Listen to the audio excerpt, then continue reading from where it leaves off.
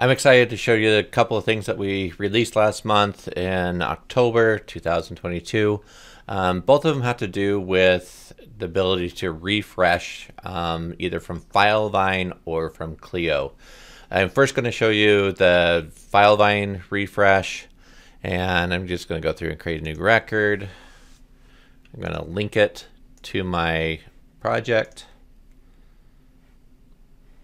And if I click on a couple of these, you can see I've got my client, I've got insurance. I don't have an adjuster yet. So if I go into Filevine, I'm on my insurance page. Oh, I don't have an adjuster there. So I during the course, I go through and put Mary Penny in there and I save it.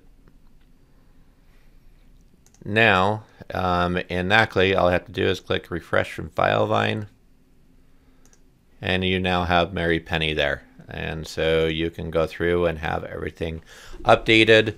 If you're working in your in Filevine, it's just a matter of you can go through and make any adjustments. You can come back into here, click a refresh, and it will have all your adjustments. Some of you might ask, why require a refresh? Main reason is that we want you to have control over when information comes in, because it's possible that maybe you used an online intake or some other source that you maybe need to write back to send to Filevine before you do a refresh. This is a way that you can control what it is that your information that's coming in, so that can be taken care of. So next one is in Clio, something very similar. So I'll go into initial email. I'm just going to link it. I'm going to go to the Smithy one, and they've got Harry Smithy, Harry H, and Harry J. And I decide within Clio, I go through and, hey, I need to make some changes here. I'll just edit the contact. Harry Henry. Save the contact. I've got all that information. I click a refresh. I go back in and I've got Harry and Smithy. If you are using external interviews, you pull the information first off. Let's just say we want to add another through the process.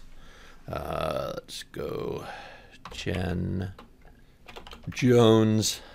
I'll just get that much information in. So I've added someone in here, but this person, I need to save that. Let's get it back to the matter. Isn't listed in here.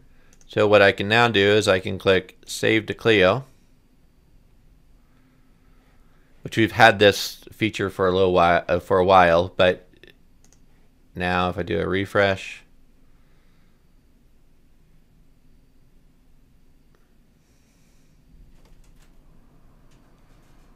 and then you will see Jen Jones in there. That's this month's release. Got some exciting things coming up next month, along with a webinar. Look forward to continuing to improve our Knackly integrations with other software and make it even better for our users. Thanks.